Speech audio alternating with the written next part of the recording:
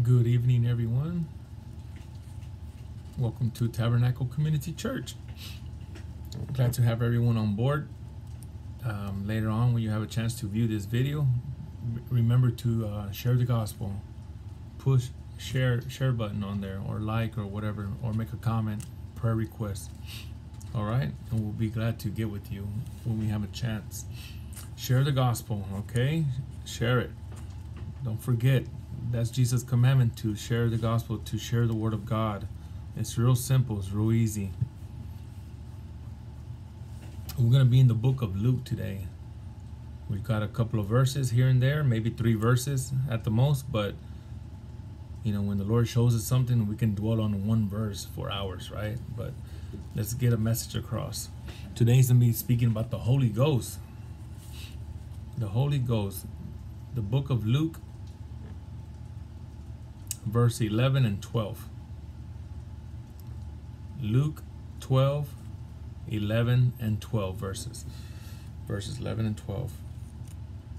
Now, when you do Bible studies, it will be very good for you to always come before the Lord and ask Him to help you out. You know, when you're going to read the verses, so you can understand them, so you can touch your soul and your spirit and your heart, so you can understand it, right? So it can reveal itself to you. And ask Him for help through the Holy Ghost that shall teach you within that hour. That's what we're going to learn about. Verses 11, Jesus speaking. It says, "And when they bring you into the synagogues and unto the magistrates and powers, take ye no thought how or what thing ye shall answer, or what ye shall say. For the Holy Ghost shall teach you in the same hour what ye ought to say." Now, if you read those verses before,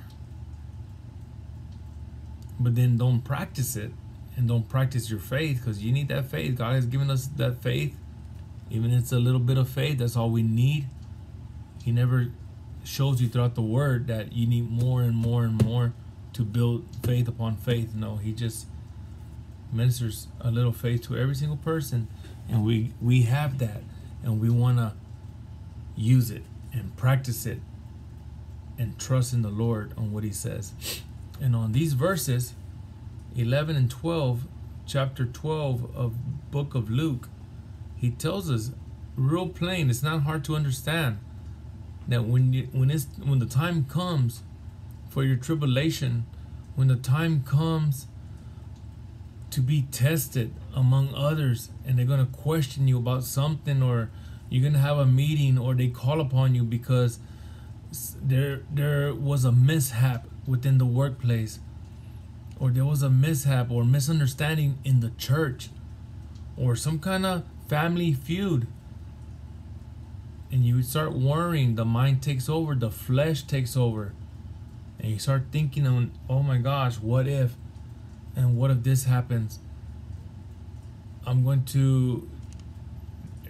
gonna misunderstand, the family's gonna be split apart, or my wife's gonna hate me, my children's gonna hate me, or you start thinking all these what ifs and what's going to happen, and then people telling you left and right.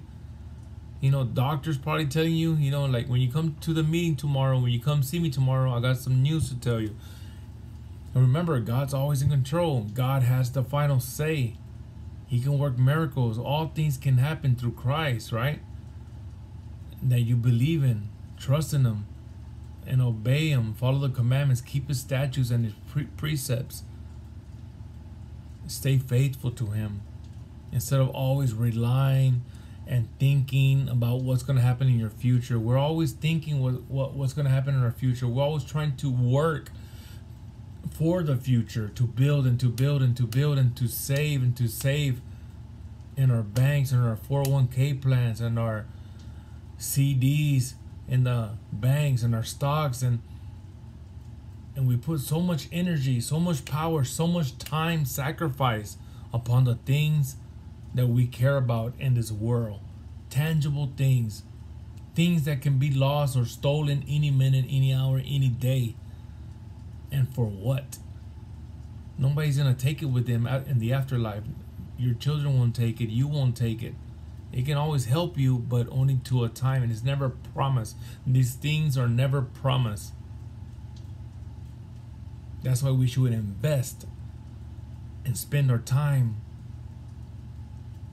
and our power and our strength in the things of God. Things that we can always carry on to the afterlife, our eternal life, which we are living our eternal life as a child of God as of now. And everything spiritual, everything in the Lord, the things of the Lord, the good things of life from the Lord has been blessed, has come from above, from God, will always be for eternal, for your soul, and for others. Other people benefit from you when you get blessed. Other people will benefit out of it, and their families, and their children, and their neighbors, and our enemies, and it just goes on and on and on. So this is some strong stuff. And it says, and when they bring you unto the synagogues, churches, church buildings, and magistrates, like the justice of the peace and powers, like government buildings, the IRS, or the courts, municipal courts, or whatever it is. It says, don't start dwelling on it. Don't start thinking what you're going to say. Don't start writing things down. Oh, I'm going to say this and this. I'm going to touch on this. Trust in the Lord. Leave it in the hands of the Lord. We're Christians. We're Christ-like. We're followers of Jesus Christ. And we trust in the Lord. And we have the faith. We practice in faith. We don't practice on what we've written down and what we think we're going to do tomorrow or this or that. We don't go by an outline. By basic protocol from men. It sounds good. Man will always tell you. Schools. I went to a school that they'll teach you how to do a bank account and how to run your family life, how to buy things in life, but they never teach you that one important thing, which is to follow Jesus, to follow what the Holy Ghost impresses you in your heart, in your soul and spirit, in your life. They never teach you nothing spiritual. They just teach you everything what they think it's the best thing for them to do. And don't get me wrong, I mean, there are good ideas and everything, but don't put everything and don't lay your whole life upon those things, because they will truly not fall and come into pass according to God's plan and purpose. Because God's plan and purpose for your life is nothing what you think. You cannot think what He has for you, what He has in store for you. Let me give you an example. Let's go to Isaiah. The book of Isaiah in the Old Testament. Isaiah 55. Isaiah chapter 55, verses 8 and 9.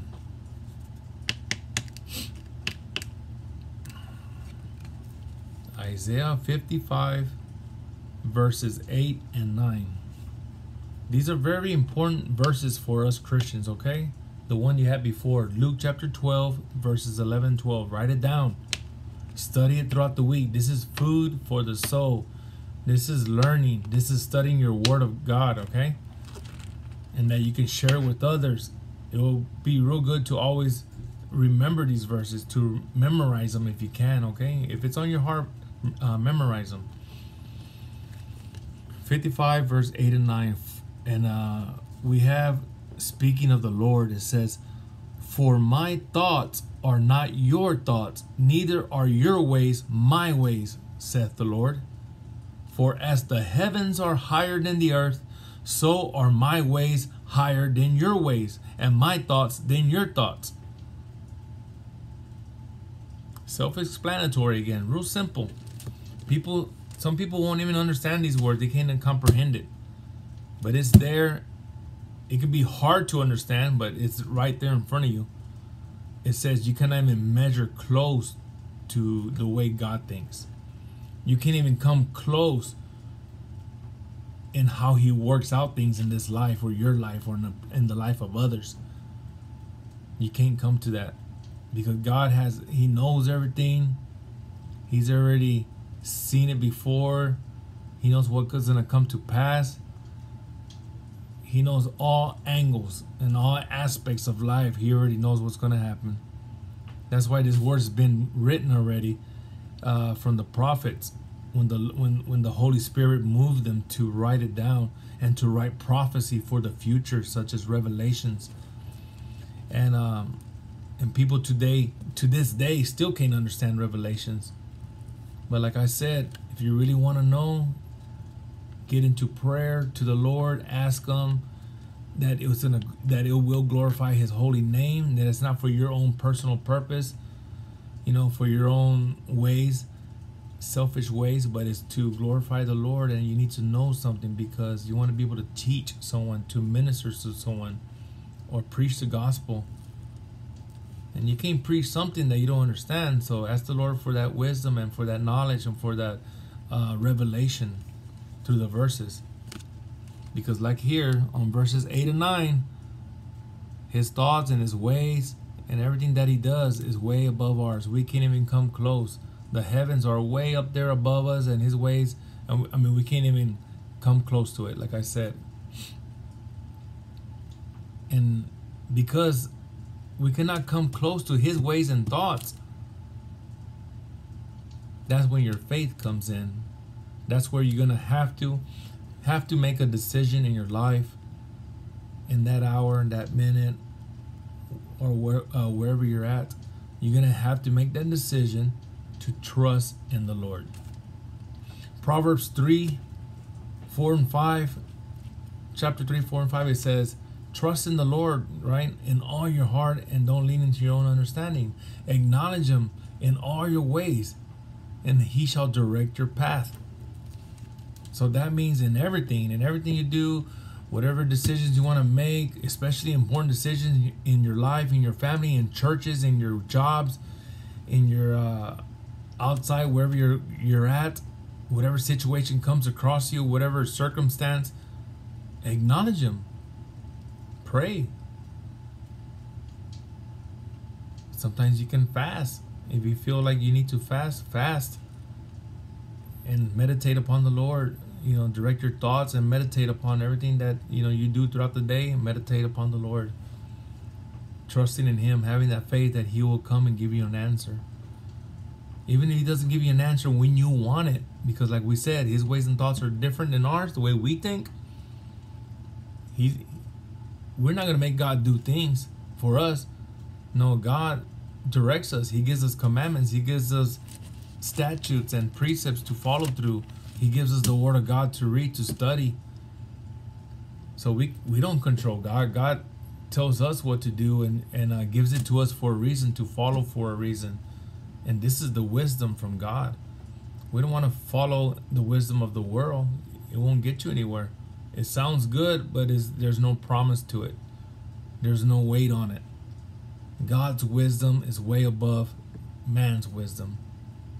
We have the smartest men from the oldest times of days, that they had all the wisdom in the world, and they still ended up in hell. They still ended up not knowing what was left, what was right, what was black, what was white.